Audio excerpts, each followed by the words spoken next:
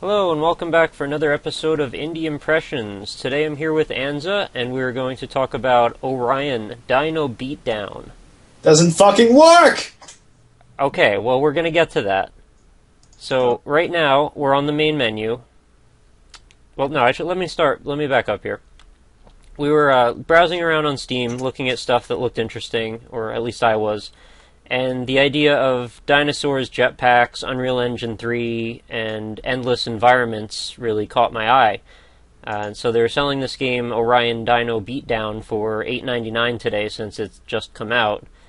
And the promise was that it's some sort of like a Left 4 Dead co-op multiplayer with class-based stuff and all kinds of really kind of amazing sounding stuff. And I saw a video of people playing it. Animations look beautiful, the graphics look beautiful. I was really excited, and I sent the link over to Anza. He saw it too. He's like, oh my god, we gotta get this. So he goes and buys a 4-pack of it, and he was so kind as to actually gift me a copy of this game. And oh, that was the best part, and after that it all went downhill. So I started the game really excited, and I went to start a single-player game just to see what was going on. And the first thing that happens was the frame rate was like 5 or 8. So it was pretty much unplayable, and I turned off most of the graphic settings, messed around with it for a while, and eventually for no reason it just started to work and function as normal. So I was like, alright, whatever, maybe it's having issues with fraps. So I quit that game, started up another game, and little by little it seemed like more and more of the features were not working. And Anza's experience was pretty similar, so we were trying to create games so we could share them with each other and hopefully make an Indie Impressions video of us playing the game together and show you what the gameplay looked like and how it was quite pretty to look at and all that good stuff. Little by little, though, like I said, the features seem to disappear from the game, and right now we can't do much of anything. The game doesn't work, like any of it. So Anza's been clicking madly through all the forums trying to figure out what's going on, and share with the viewers some of the results that you found. So, okay, there's this thread, I gotta find it. It's amazing, you're gonna crack your pants from laughter. Calm yourselves. According to David Prassel, a Spiral Game studio dev, there will be a large patch for bug fixes on Monday. Right, and we're recording this, what day is it today? It is Friday. Friday, okay. And now, we paid for it on today, Friday. Yeah, but the special thing is that Steam just announced it like not even 45 minutes ago that, hey, there's a new game on, you should buy it and shit. Which is why I found it to share it with Anza, because, you know, you're supposed to be excited about new releases when they come out. That's the idea anyway, so the hype is supposed to perpetuate how good a game is. So in this case, I'm doing my part to make sure that it goes in the opposite direction. And on the Steam forums, they're like this guy, like, if I have to wait till Monday, why did the game release, you know, like, today? Now, yeah. And there's, like, tons of players saying the same stuff, and there was also the story about, like, that the games company, like, fired everybody just before launching the game, so they could not get paid, but right. That apparently is a lie. I don't know what's happening. We don't know, like, what out of that is at all true, so, I mean, this is all speculation. We're not saying that actually happened, but people are talking about some weird crap that went on with the development. There's also accusations that they stole art assets from people, and, again, speculation, but it just doesn't sound good. So I'm on the server browser right here, which is presumably how you would access the game. Now, we bought this through Steam, so I was assuming, kind of naively, that we'd be able to connect to each other by sending Steam invites. That doesn't work, though. So here's the browser, and one would presume that if you created a game from the main menu, that it would show up in this browser list, and you could set a password or whatever, and have a private game with each other. But we found out that not only does the game you create not show up on this browser list, but you can't actually access any of the servers here. So we found out later that if you hit stop refresh, that's the key to accessing the server so you can connect to them. The connect button doesn't do anything. But here's the crux. When you hit stop refresh, which I won't do right now because it crashes the game. So there's no way to connect to a server at all. Now you'd say, well, that's great and everything. Well, not great, but that sucks a lot. But why not just play a solo game? Well, apparently the solo game needs server authentication, and there's no way to do that either. I got into one for a few minutes. I was playing around with it, when it broke, and it was kind of cool for a minute, but now I can't get in. The good point, though, is that when you click on create, it makes this very, very sweet sound. Yeah, it goes dink. It's like tingle, tingle, tingle, tingle, and then nothing happens. So you can see right here, I can select out of these three, and the game called them like procedurally generated or endless environments, right?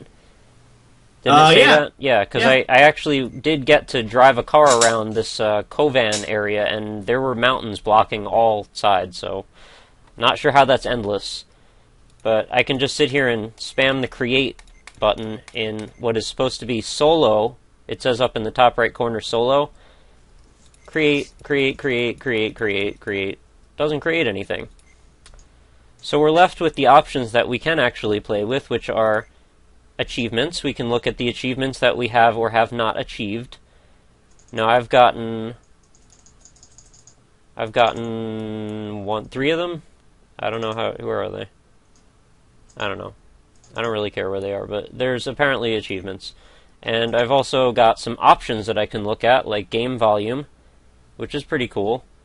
Talk about voice management, microphone boost, which is a pretty advanced level option.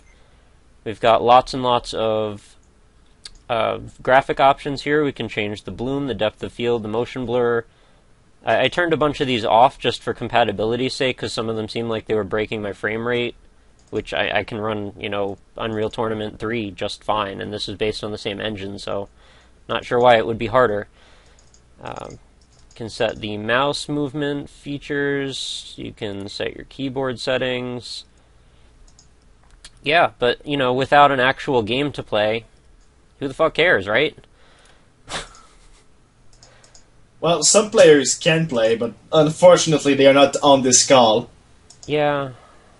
So, Rockleesmile, would this game be a buy for the fans? Well, see, here's the thing. If you want to buy a game that doesn't do anything, definitely. Go for it. Throw your fucking money away. Go for it. Have fun. But we like games that actually do stuff, so no. Don't buy this game. And tell your friends not to buy this game, because this is an unacceptable way to launch a game. You can say I'm butthurt, whatever. I mean, I didn't actually buy it. If anything, Anza should be the one raging right now. But I just don't think that this is really a good way to do anything. It's not a good way to foster good business relationships. It's not a way to get a community together that cares about your products. And it results in people making angry YouTube videos about your game. So, happy launch, Orion Dino Beatdown. Well, to be honest, I'm pretty calm. My fingers, though. I believe he's clicking create game. I'm just guessing, though. I'm pressing the spacebar and they click at the same time. Maybe I'm gonna get on at some point. Man, you know what this brings me back to, actually? Yes? Diablo 3 beta.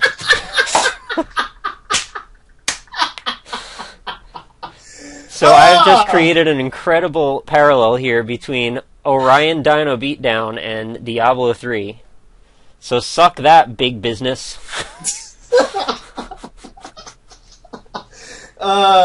Okay, we're gonna make another video of this, but when it's gonna be fixed, which could take days or years or never, so do not expect anything. If it does work, we're gonna show it. And even at its very best, I want you to keep in mind what this video said when we're talking about the good points of this game, if we ever do get to that.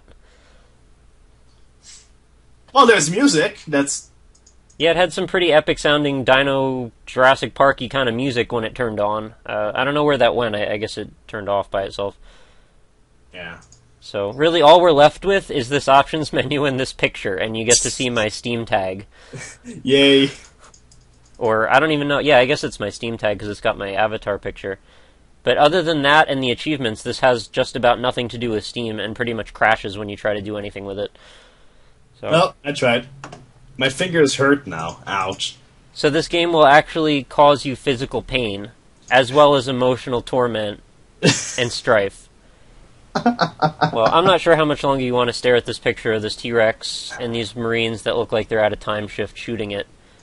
But it has jetpacks, it has laser guns, it has all kinds of Left 4 Dead goodness, but we can't play it. So we'll talk to you next time. Maybe it'll be better. We'll see. We'll see. Thanks for watching, guys. Later.